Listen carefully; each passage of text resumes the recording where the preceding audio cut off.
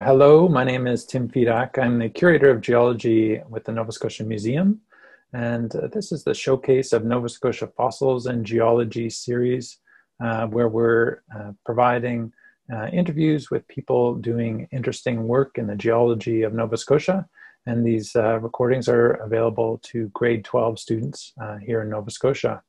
And today I have a co-host, Luke Allen from Citadel High School. So hello, Luke. Hey, Tim. And it's a really great privilege to have with us today Gerald Gloade from the Mi'kmawey Debert Centre. And so, hello, welcome, Gerald Gloade. Well, thank you very much. And yeah, I'm pretty excited to do this. That's good. Did you start with the Department of Natural Resources? Yeah, straight out of community college there back in 1980. So okay. Yeah, I've been around for a while. Yeah, and I did 25 years with the Department of Natural Resources, and then was seconded to the Office of Aboriginal Affairs, and now I sit with the Department of Education, and again with Mi'kmawey Debert Cultural Centre. So you've got a lot of experience. You've been thinking about these things for a long time, the relationships between Mi'kmaq stories and story sites and the geology of the area. If we could get you to give your presentation, then maybe Luke and I can come back and ask you some questions or have a little discussion after that. Sounds like a plan. I'd like to say my name is Gerald Gloade, and I'm from the Mi'kmawey Debert Cultural Centre, which is part of the Confederacy of Mainland Mi'kmaq, and we are working on an archaeological project. It's one of the oldest projects archaeology finds in Canada, so we share that distinguished designation of being one of the oldest ones. It's pretty good. These are some of the samples that we have going back to the Paleo period. Now, looking at that main projectile point there in the middle, that's considered a Clovis point, first found in Clovis, New Mexico. But when you see something that is done in that fashion, it goes back to a time period that is some 9,000 to 14,000 years ago. And then after that, say 7,000 to 9,000, they started to stem points. And then 5 to 7, they started to notch the sides of the stems. And so there's been this transition of technology over the years.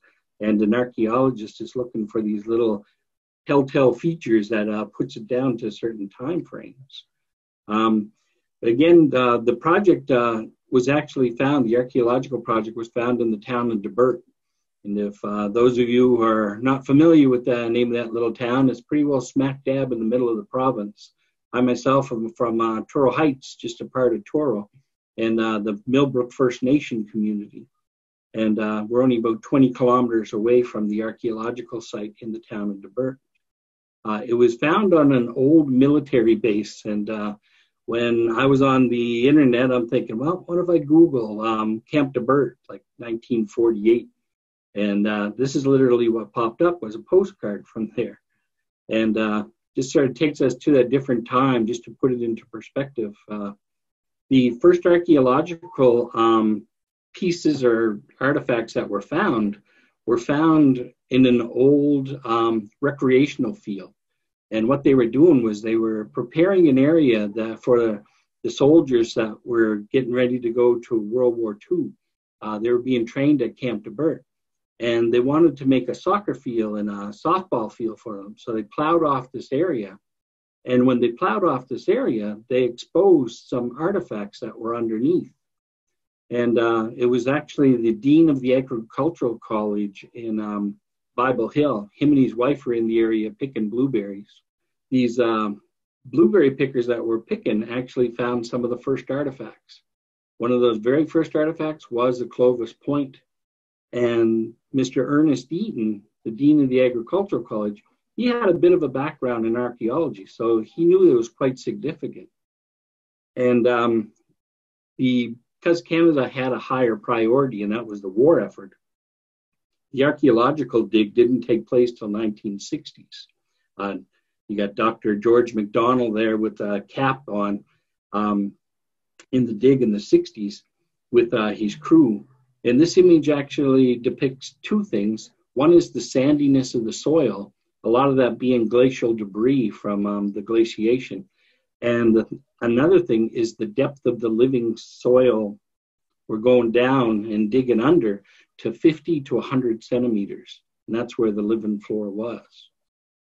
These artifacts been coming out of sites at Camp Debert. We have several fire hearths that we have there. And in the fire hearths, we can get accurate radiocarbon dating. And there's a period of like 1,000 years of occupation. Some of the material is 10.1 thousand years ago. Other is 11.1 thousand years ago. We use the average of 10.5 thousand years ago, and these are radiocarbon dating dates. When you actually convert that to actual calendar years, it translates to some 13,300 years ago. And again, when you're looking at these artifacts, these ones are, a lot of them are drills. They're drills that are made for drilling holes in bone or stone or wood.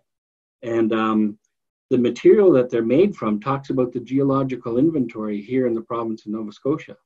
A lot of semi-precious jewels being used that have a hardness on the scale of, say, 8 to 8.5, 9, or even 9.5. So this material, it's like John Calder says, the Mi'kmaq were the first geologists in Nova Scotia. So looking at these artifacts, you can see the significant material they have. These ones being edge scrapers made out of agates and amethysts, and for cleaning hides and preparing hides to fashion into clothing or for other materials. These ones themselves are a lot of agate and chalcedony bone wedges. And what you're doing is you're fashioning tools out of bone. You're using these little wedges to split the bone. So if you can imagine putting one of these wedges on a bone and smashing it with a larger rock, the only thing that's breaking is the bone. That there is the softest material in the formula. These things are very, very hard, and they hold their edge very, very well. We're digging them up some 13,000 years later, and they're just as sharp as the day that they were created. Again, some of the pictures of the sites back in the 1960s. They actually found some 4,600 formal artifacts, as well as 25,000 pieces of debris or debutage. And you see that image again of the Clovis Point. Underneath there is all these little chips. Now you're creating this debris from taking a larger piece of stone and just snapping it off to the desired tool that you see inside. And again, those little pieces are all there. And that again refers to the geological inventory of the material that they were using. So the only thing that's left is the stones, and those stones can definitely tell us so much in the stories. The Department of Education back in the 60s was calling it an Indian arrowhead. Now, this thing is some 4 inches long, and it's quite heavy. If you were to fashion it onto an arrow, it wouldn't fly very far and wouldn't hit very hard. And again, when you're talking about technology, 13,300 years ago, it predates bow and arrow technology. Bow and arrows have only been around to about 6,000 to 8,000 years ago, depending on whether you're looking at African material or Chinese material. The point that we had is actually a projectile point of the grandfather of the bow and arrow, and that's the atlatl and dart system. And again, it's a spear throwing device that has been used on 6 of the 7 continents that we have. And you're using the science of stored spring energy in the very, very flexible shaft of the atlatl dart, which is some 5 to 6 feet long, and you're throwing it with a lever. Now, the technology was very, very effective. And today they still hold atlatl competitions. And the world record for an atlatl throw is 843 feet. So if you can imagine a football field or a soccer field only being 100 yards. So if you line 3 football fields end to end, that's how far you can throw this device. Again, you're throwing things farther, faster, harder, and stronger with very, very little effort. Some of you may have some device like this at home for playing fetch with your dog called a whippet or a chucket. And again, using this science of leverage with a little flick of a wrist, you can throw that tennis ball quite a distance. We actually took this to the 400 celebration of the Mi'kmaq sort of joining Christianity with the baptismal of the first Mi'kmaq back in 1610 in Grand Pré, Nova Scotia. We held an event and we reintroduced the community to the Atlatl Dart technology. And we were saying that it doesn't matter what continent you come from, this was the tool of your ancestors.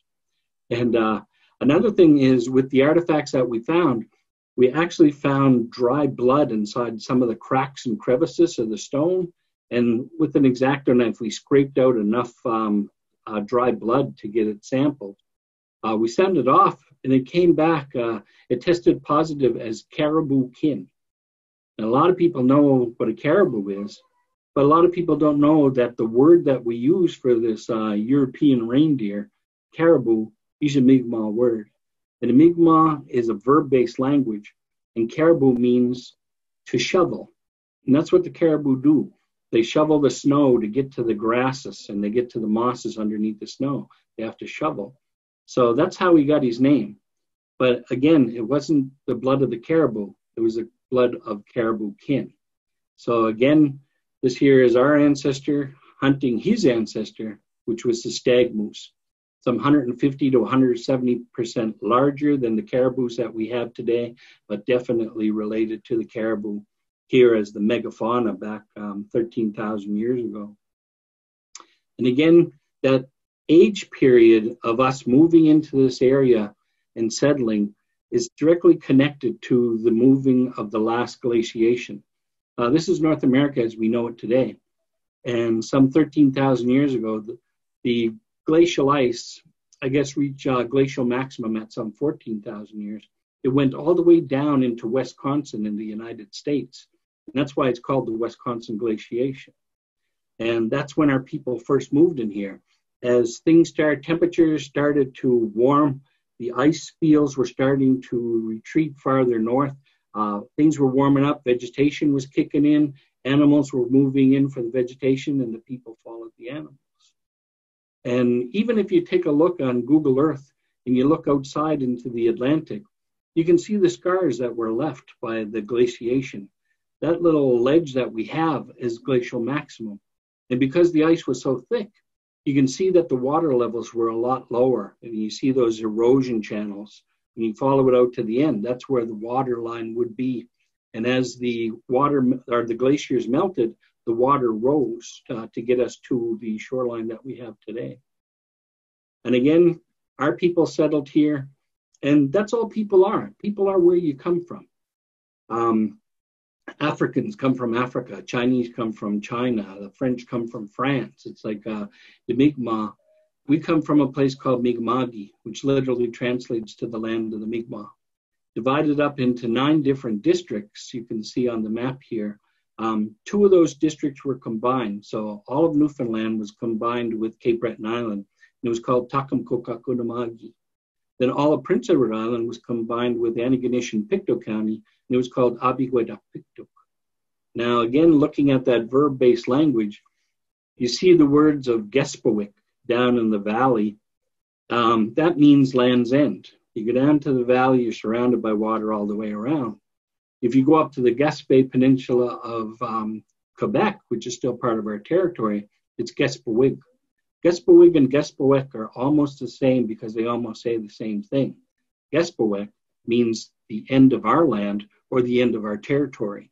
If you go farther than that, you're running into the Mohawks and the Iroquois. So that's that verb-based language. Piktuk. Piktuk in the verb-based language means the place where ground gases erupt. And sure enough, in that area of Pictou County, you take a look at the geological inventory of that place. You see the little shark fin just before the Canso Causeway. It's full of volcanic fault lines. And it still moves and rolls and rumbles even today. And we have a character in our stories. He's called Japichkum, the great horned serpent. Whenever he moves, the ground shakes. The zigzag patterns in the ground that are cracked are like his slithering path. And again, he has 2 horns, a red horn and a yellow horn, that can be seen flashing from these cracks in the earth. And the final part of the story says, if you're unfortunate enough to hear the hissing of the serpent, that hissing sound like a snake, it would take away your ability to breathe, and you would perish. And what they were talking about was they were talking about land changes here in the province. If the ground started to shake, we wanted our children to imagine this hideous creature underneath the ground, and we wanted them to run for their lives. If they saw the ground crack open, again, think of this monster and run to get out of there. Even seeing flashes from the earth. Just a couple of years ago when Hawaii had their earthquakes, you could see the cracks in the earth and you could see the flashes of the liquid magma popping up. Well, that's the way it was here in Nova Scotia.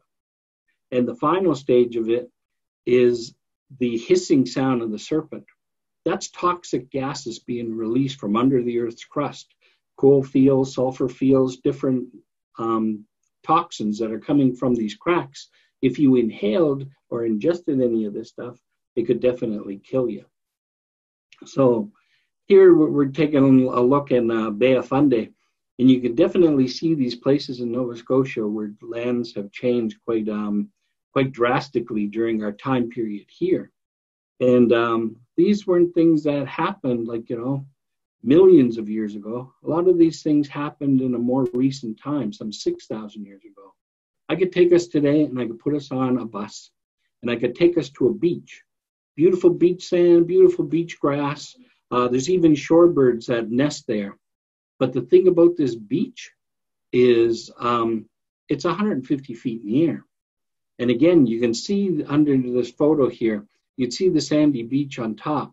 And the black area that's underneath, that there is volcanic basalt.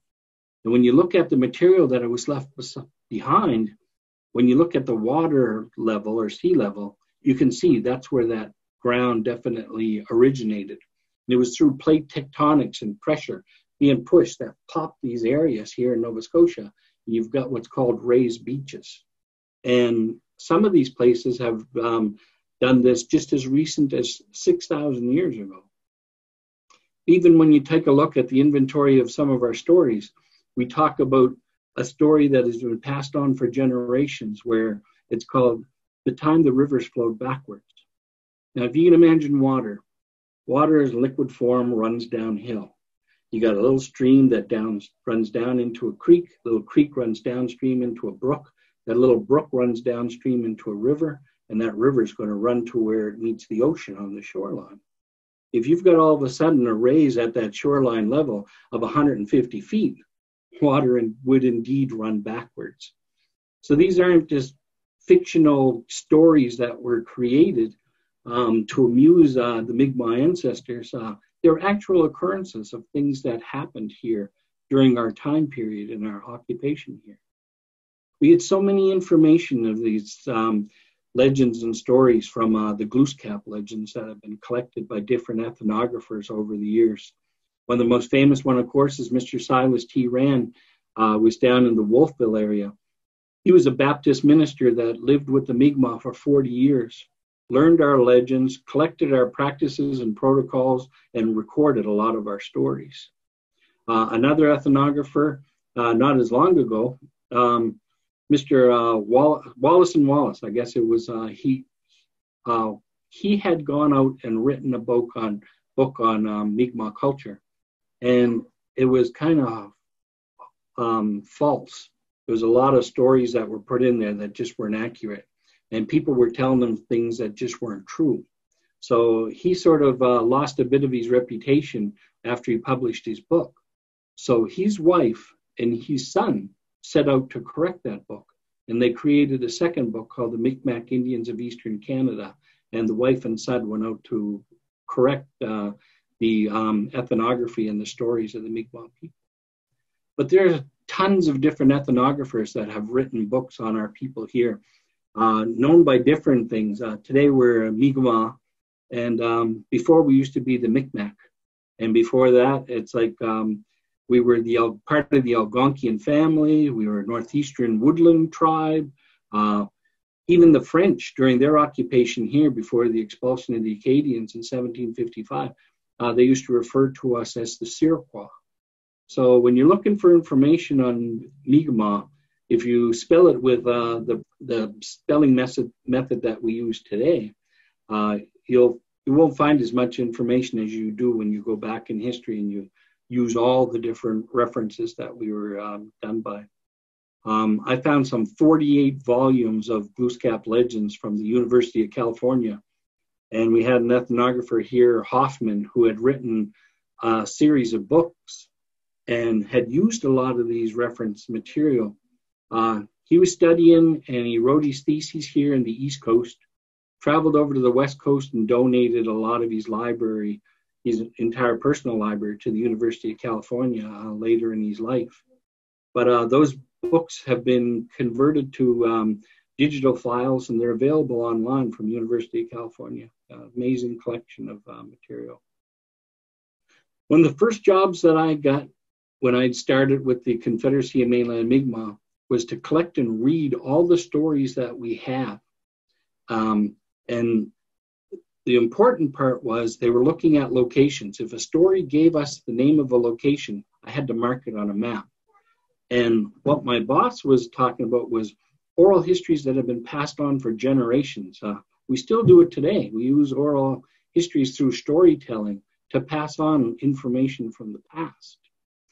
Everything from our creation story of how Glooscap was created by 3 bolts of lightning in the Bay of Fundy. They said the first bolt of lightning gave him the shape of a man. The second bolt of lightning brought him to life, but he was still fastened to the ground. And all he could do was to observe and learn. The third bolt of lightning set him free, so he could actually go out and talk to the animals and the people and tell them how they were supposed to coincide here. Even the striking of 3 bolts of lightning in the Bay of Fundy mud, they say that's where we get our skin color from. So that's part of our oral histories and stories as well. And even when it comes to the departure story of how Glooscap left our people, and again off the cliffs of Cape Blomidon, where he went on the back of a whale. And as a gift for the whale, for taking him on this journey to new lands, Glooscap gifted him his pipe. And that's why when you're out on a whale watch and you see that little blow stem of the whale, that's actually the story of Glooscap's pipe, the smoke from his pipe. Another thing is, one of the most famous Glooscap legends is the Legends of 5 Islands. And I say it's the most famous because it's been used since the 1930s as part of our interpretation of the trail system as we travel through. From the Bay of Fundy on the north side and the south side of the Bay of Fundy, we have what's called the Glooscap Trail, and just totally full of stories. The 3 sisters up in Cape Chignecto, where 3 sisters were playing a prank on Glooscap and were running off a moose that he was trying to hunt. And then when he found out what the sisters were doing, he turned them to stone, and they're still there off of the rock formations off of Cape Chignecto. The legendary 5 Islands, where Glooscap had thrown 5 sods of mud at a giant beaver. And again, even giant beaver is not a mythical character from our stories. They found the remains of this animal here. The Latin name is Castorides ohioensis, literally translates to giant beaver. And the 4 that they found here, they say that he died off about 8,500 years ago. And I'm thinking, no, he could have been around a lot more recent than that. And thinking about land changes of this thing along the coastline, and with coastal erosion, a lot of his habitat would be washed away. So would the remains. So I'm thinking that he would be right around that 5,000-6,000 years age for our stories. This is the incisor of Castorides ohioensis, and this is the skull of giant beaver compared to the skull of a contemporary beaver that we have today. This guy was some 7 feet tall and close to 1,000 pounds. So he would be quite a considerable character and would be somebody that showed up in a lot of our legends and stories. This is probably one of the most prominent story sites that we have in our collection of legends. And I can literally tell you 8 different legends about this one place. And that there is the place of Partridge Island, some 2 kilometers up from the town of Parsboro. We have a story about Glooscap making an amethyst necklace for his grandmother on that site. And that's site specific. If you go to Partridge Island, you will find amethyst. And our people were connecting this material or collecting this material and creating stone tools out of it. It's very hard. And when you look at the collection of artifacts in our archaeology inventory, it's all beautiful gemstones. We have another story about Glooskap's grandmother living on the island. That was one of her campsites. And just 2 kilometers across, or 2 miles across, is Cape Blomidon. That was one of Glooskap's campsites. And then over to the other side, you see Cape Split, where he had 2 howling wolves. And he turned those to stone when he left to watch out for his grandmother. Again, back to her magic cooking pot. She had a magic cooking pot that was never empty. If you cut off a piece of stew meat, it would just grow back. So she was always ready to receive company. And the thing is, this island is right on a volcanic fault line. And it's full of these vesicular basalts. And the air bubbles are cooling in the water. And it's creating these air holes through the rock. You literally blow right through any of these holes. Another thing is the Saxby Gale back in 1869. It deposited a permanent land bridge over the marshes there, and they hold air pockets as well.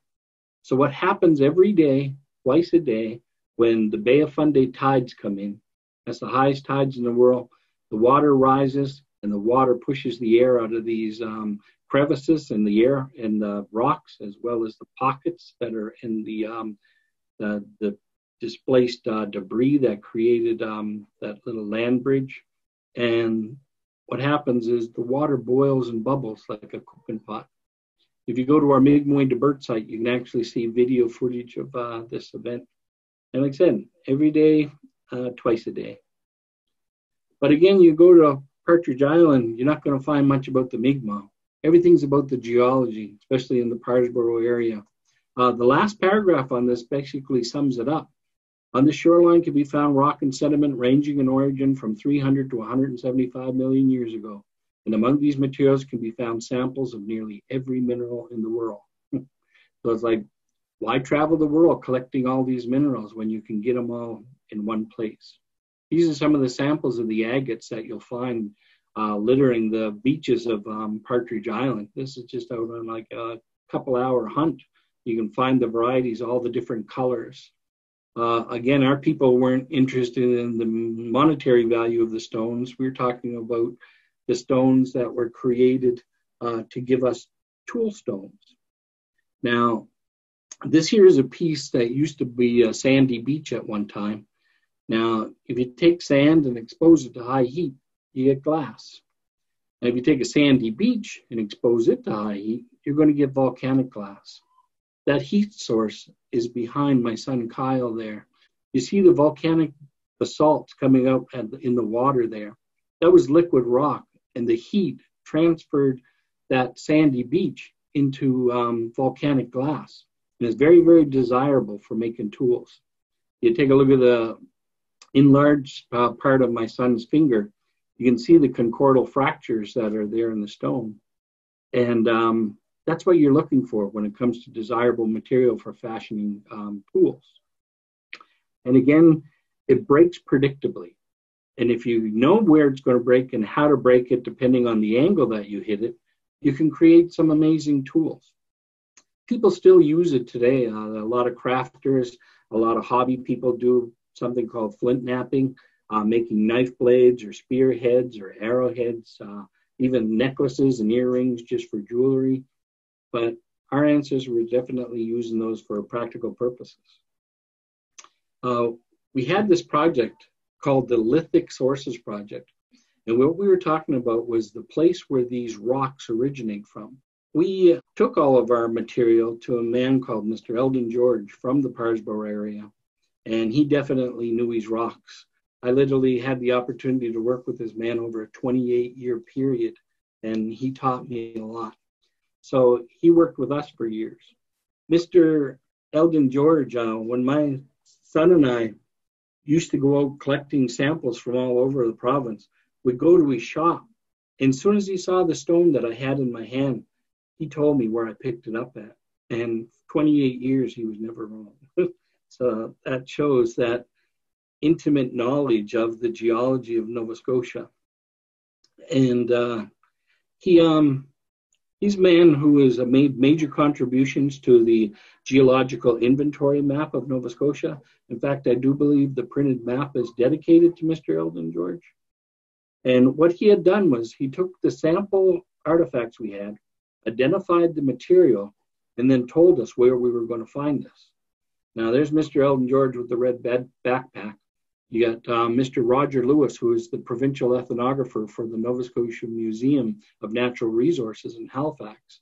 And the other person that you see in the photo down in the stream, that's my wife, Natalie, who worked for 4 years as a heritage interpreter and came with us on a lot of these here expeditions to go collect original material from the different parts of the province. Now, the main part of the story is, if you look, you can see that little walking stick that he has between my wife, Natalie, and between Roger. Eldon had fashioned this from a 1/2-inch steel rod. Now, the top part of the rod is only a 1/4 inch and has a little nut on the end of it. And it sort of floats freely from 7 to 9 inches maybe. And when he was walking through the woods with this walking stick, it would just go thump, thump, thump. And then every now and then it would go ting, it would ring like a bell. And Eldon would move the leaf litter and he'd move the moss and he'd come up with a beautiful vein of agate.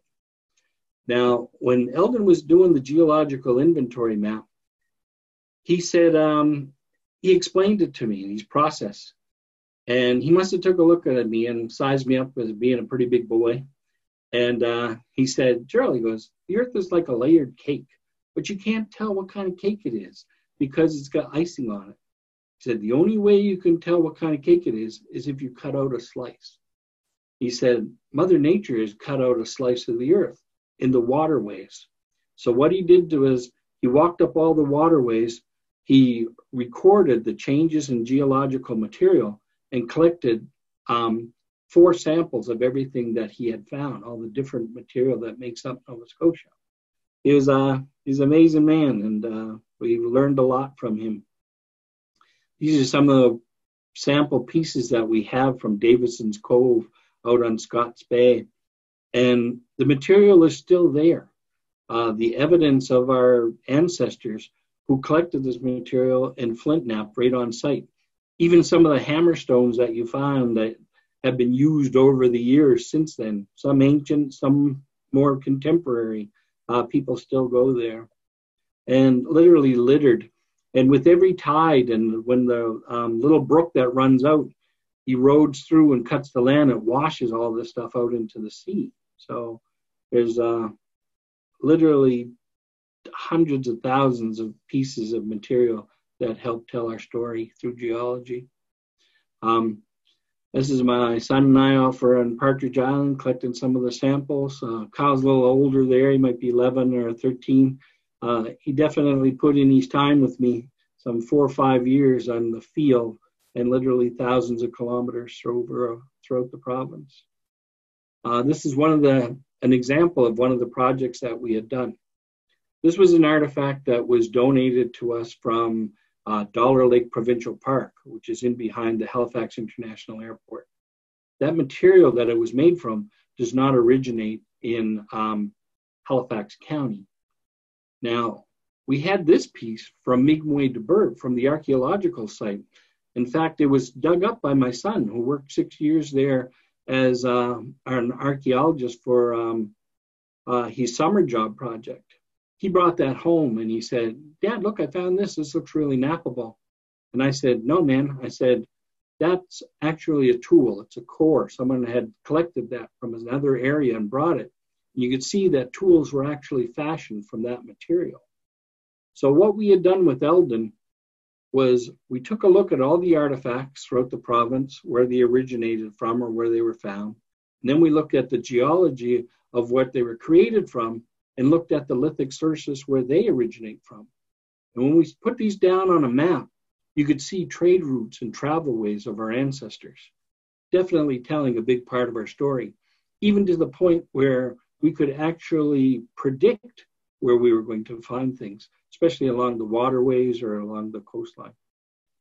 This particular one is again from the Davidson's Cove collection.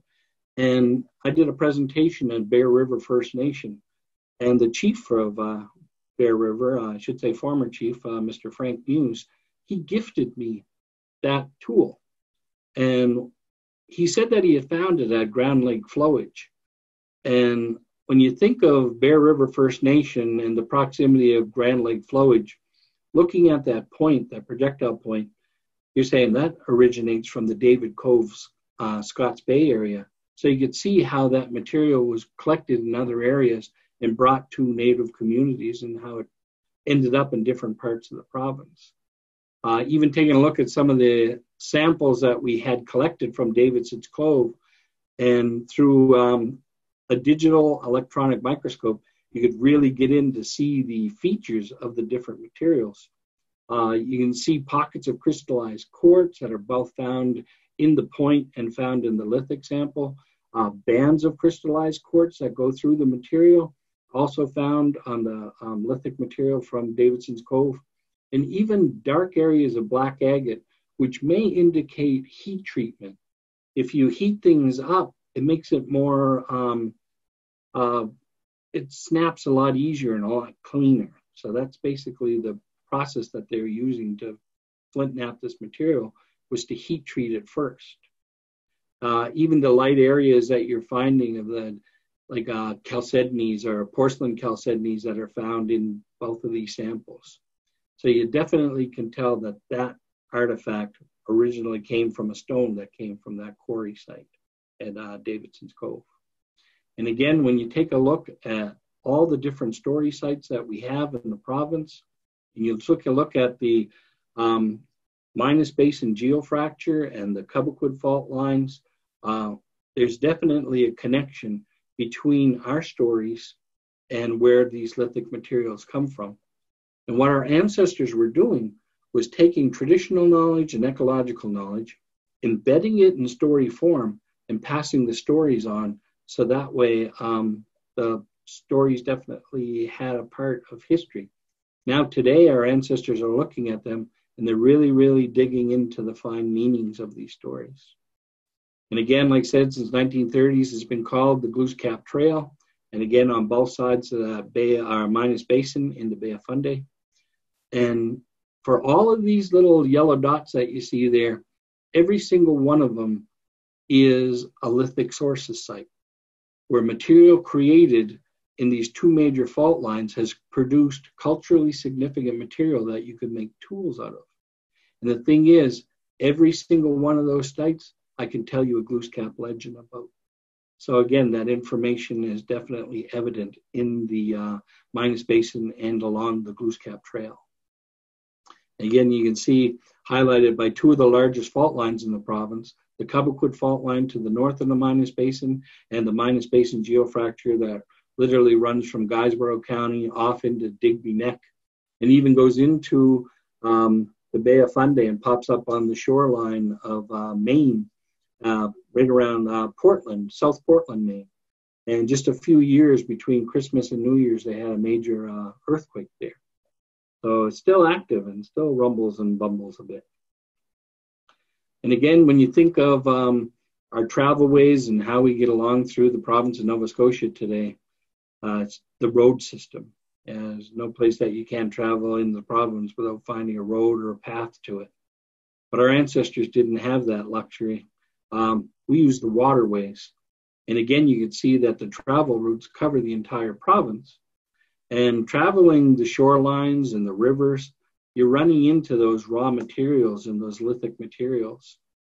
And again, using canoe to travel the waterways along the shoreline, if you take a look at the Atlas of Nova Scotia, the map book of Nova Scotia, and you take a look at the gazetteer in the back of the book, there's 13 places in Nova Scotia called Black Rock. And Black Rock is literally volcanic basalt. When you go to these places, you're going to find cultural significant material that was created by the changes in geology. And our ancestors who were paddling along the waterways, along the shorelines and stuff, would see these outcrops as places that the Creator left gifts for us. And these black rock places and volcanic basalts were very, very significant to our gathering of materials. You take a look at Arasag, that volcanic basalt that's coming out from the water. If you ever have the luxury of getting out there on a boat, you can literally see columns that form as underneath the Earth's crust. There's little crevices that these things are building up. And it's like driving through all these different columns of basalts that come right up. It's very hard to navigate the waters just outside of Arasag. And again, you can see that our ancestors have definitely been going there collecting beautiful material. Briar Island, way down off of Digby Neck, you've got what's called columnar basalts that have created desirable material, both for flint knapping as well as stone ground tools like our chisels and our axe heads, and different adzes for creating like even canoes. I mean, there's a lot of use from this material. Cape Chignecto, all the other matrixing material that encrusts it has been eroded by the world's highest tide, and you're left with these columns of straight volcanic basalt. Cape Dora, again, you see the columnar basalts that are coming up. Horseshoe Cove, beautiful place to go get agates and material for flint knapping. Even Scott's Bay, these are what's considered pillow basalts, and they're sort of rolling into the water and cooling in these little round pouches and pockets. Actually found a piece of material there that looked like a massive egg sac, like a pollywog egg sac. And you could break off each one of these little nodules, and when you snapped it, there was little geodes inside. They were cooling in the water and forming these bubbles, and the crystallization grew from the walls. And depending on the heat of the stone and the material, as well as the cooling temperature, it gives you the quality of the geodes that you find. These ones were kind of poor in quality. They weren't as sharp and crisp. Some of them were rounded off on the insides, the way that it crystallizes. Eldon used to sell them in his shop for like $5 to $8. And you could actually just have these little balls of stone that you could crack yourself to see what was inside. Geodes, definitely a good place to go to see those there. And again, Cape Split, we talked about the volcanic basalts that are there at the Rays Beach. Partridge Island, again, talked about all the different story sites from there and the material that you're getting. Five Islands, a legendary story of giant beaver, and the lithic material that's created there that our ancestors collected. And again, that's what it's all about, is the geology. That's what we use in order to survive here. And then when you think that certain places in Nova Scotia are literally littered and covered with this stuff, you didn't have to travel too far before you found something that you could use. And even the cultural significance sites that we have, this is collecting at Cape Dora. It was Take Your Son to Work Day, grade 9. And a lot of the kids didn't want to go to work with their parents. They said, I want to go with Kyle's dad. So I'm like, sure. And took them out to Cape Dora, where we collected material. Now, if you're taking material from anything, culturally, you have to leave an offering. My son Kyle and his friend Marcus, leaving an offering from my medicine pouch where we would put stuff. Marcus actually said, who's going to know, like, you know, if we don't make an offering? He said, we're hundreds of kilometers from anybody. And he said, no one sees us. And I said, Marcus, I said, turn around. And when he turned around, the cliffs are definitely looking back at us. I was like 80 feet, 100 feet of cliff face. And you can definitely see the face of people inside there watching out from the landscape. These are sites of cultural significance that produce material of cultural significance. So they're still special to our people here. And even a lot of these stories and lessons that we have are led and guided through the Elders Advisory Council. Our Elders Advisory Council is made up mainly of educators, and we've got everyone from the center as Elsie Charles Bass. She was the first Mi'kmaq to receive a teaching degree, and she just passed away 1 month away from her 100th birthday. And we have lost a couple members of our Elders Advisory Council, but again, it's their teachings that we are looking to put into the stories to tell at the Mi'kmawey Debert Cultural Centre when it gets built.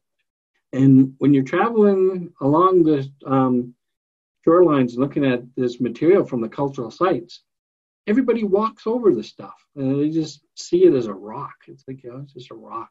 It's like, yeah, but if you know what you're looking for and you take that rock and cut and polish it, this is the beautiful material within.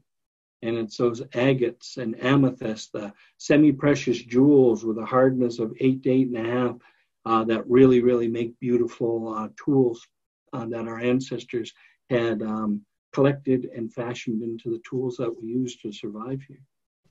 That was terrific, Gerald. Thank you so much for sharing all of your insights that you've gathered over the years. Thank you so much. Well, if you have any corrections, I'd appreciate those too. No. I don't want to go around telling the wrong things that people have told me. You've dedicated so much time and energy to bringing these stories back to the rocks and the area, and also sharing those stories with us. And it's really wonderful. I was about the raised beaches. I was thinking about how the land has been moving up and down. Right? With the ice, it was pushed down and then subsided, and when the glacial ice left, it rebounded and pushed those beaches back up. Well, not only over 10,000 years. Yeah. Not only is it raising and falling, but it's also tipping. And we have samples of some of the rings that were fashioned along the stones. And again, they would be to tie your boat up. And it's like those would have been above sea level at one point. Now they're 3 and 4 feet below the sea level. I don't know if that's a rise in sea level or a lowering of the land, but it's like Nova Scotia is tipping. So, Yeah, we don't, it's kind of striking for us to think about the land that feels so rigid and the ground underneath our feet, but it actually is quite flexible. And when you have 2 kilometers of ice on it, it gets pushed down and then comes back up. And that perspective that you're able to give of the Mi'kmaq history and that longer period of time where we would know the climate has changed significantly with the ice. So these are stories of actual observed climate change, and probably helpful for us to consider as we move forward into this new concept of adapting ourselves.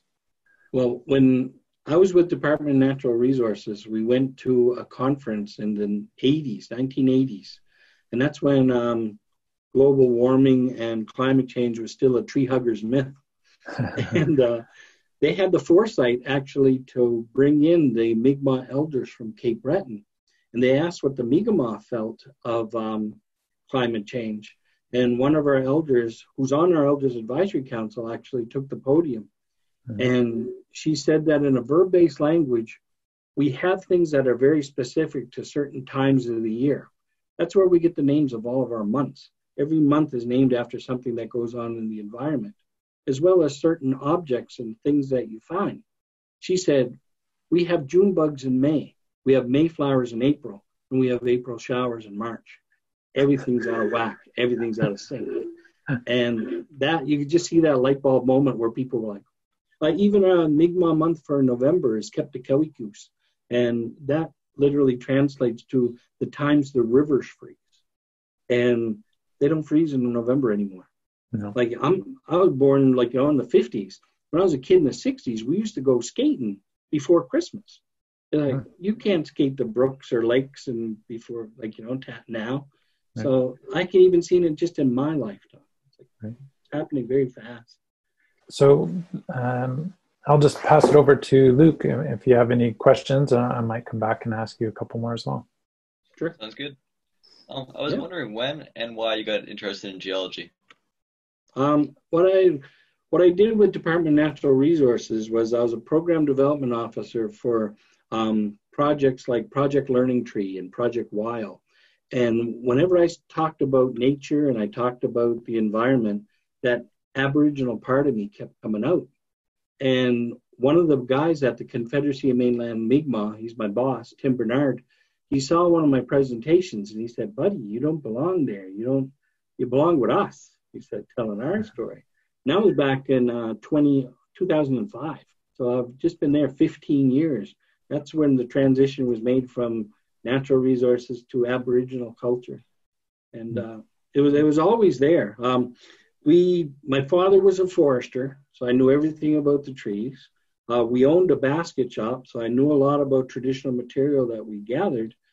And the thing is, we lived in a Mi'kmaq community right here in the Bay, traveled to different places to collect things at certain times of the year. It's always been part of our family. And when I was born with a hole in my heart. So I didn't grow up in my home with my brothers and sisters. I grew up next door with my grandmother, and there was no cultural generation gap.